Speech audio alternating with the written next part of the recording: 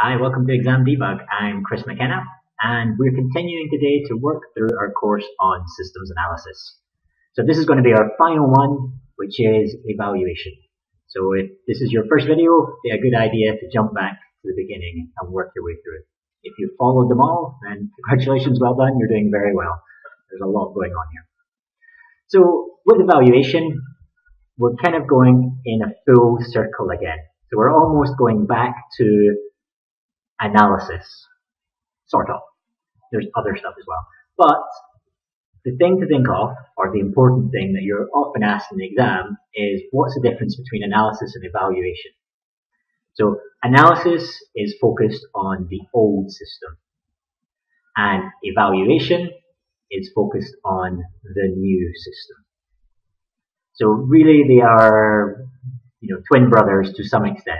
But as long as you're clear that this is looking at the old system, this is looking at the new system, and then we could effectively at this point replace one with the other and go back to the start again. So after evaluation, we may decide that things haven't worked out quite as planned. And so we'd have to go back and redesign, redevelop and test, implement, document, and other stuff like that. So it's kind of like the writing process if you've done that in English. You follow along to the end, you ask yourself, did this work out? If yes, you can release your product, or you can release the system. If it didn't work out, you've got to go back and fix those things that are holding back your new system. Okay, so once we get into the evaluation phase, there are lots of different things we can look at, but the four main ones we probably want to think about today are things like limitations. Is there anywhere in the system that is holding us back that we could fix or improve? If the answer to that is yes, and we have the money and time and other things, then we should be going back to redesign and fix these hopefully small parts of the system. Likewise, we might want to think about future improvements. I mean, maybe there are limitations, but we don't have time and we don't have money. So we might put these down as things that we want to improve in the future for the system. Or maybe we just don't have the technology yet, but you can see something coming up that we could use in the system later, perhaps. One of the big ones we're going to be doing, though, is a performance comparison. So assuming in the analysis stage that we took information on how long it took to do certain tasks, we could then compare that with the new system. For example, let's say our restaurant has brought in concept keyboards for our staff so that they can just press on Big Mac and it will order a Big Mac rather than having to type it out.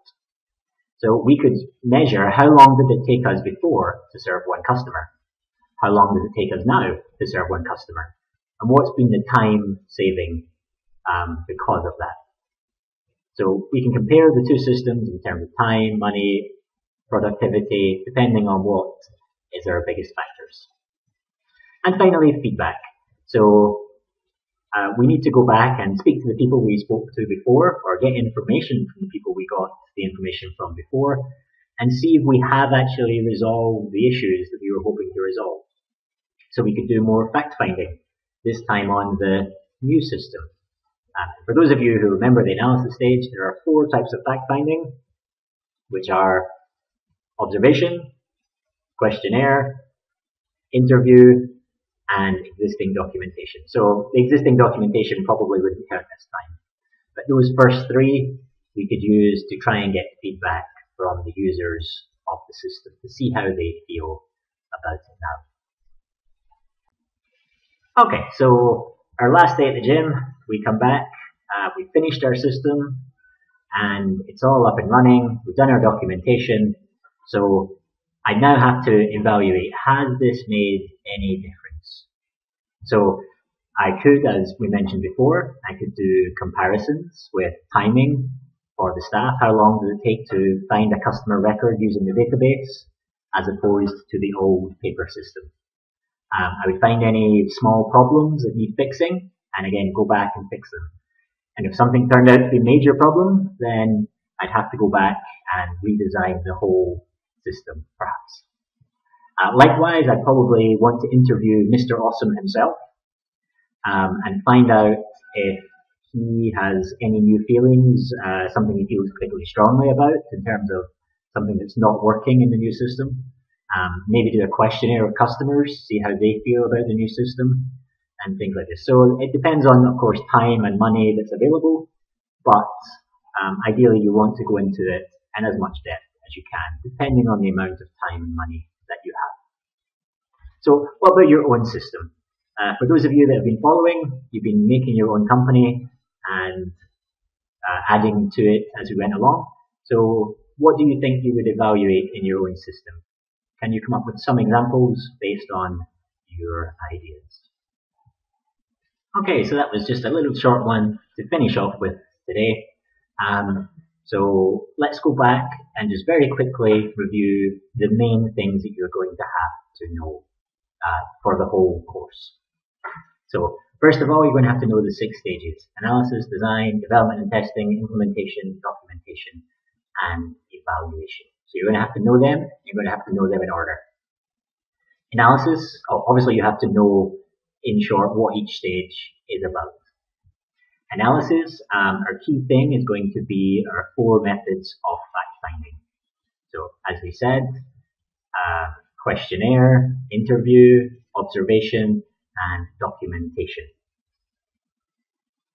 In the design phase, we're going to be talking about how we plan the new system, and we're going to be talking about things like validation and verification in this stage. So you have to know 2 methods of verification, and which are double data entry and visual check. And you're going to have to be able to explain some validation rules like check digits, length check, character check, format check. These are going to be the main design questions that have come up in the past. In the development and testing one, we're talking about building the system in development, so building our design. And in the test phase, we're talking about the different types of test data that we can have, which is normal, extreme, and abnormal. Implementation, we're talking about putting the new system into place, and we're talking about the 4 types of implementation. That is direct, parallel, pilot, and phased. And again, you have to talk about the advantages and disadvantages of each. Documentation, we're going to talk about the difference between user and technical documentation. What things would be user and which things would be technical.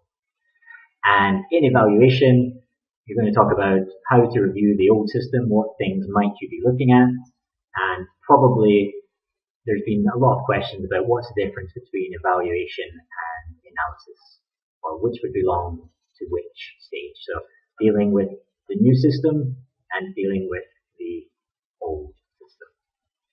Okay, so hopefully that summarizes it all together. If you've managed to finish a complete document by going through about bringing up your own company and talking about that, then feel free to post links to it below or post any questions as well. Otherwise, please check out our website, examdebug.com, and don't forget to subscribe as well.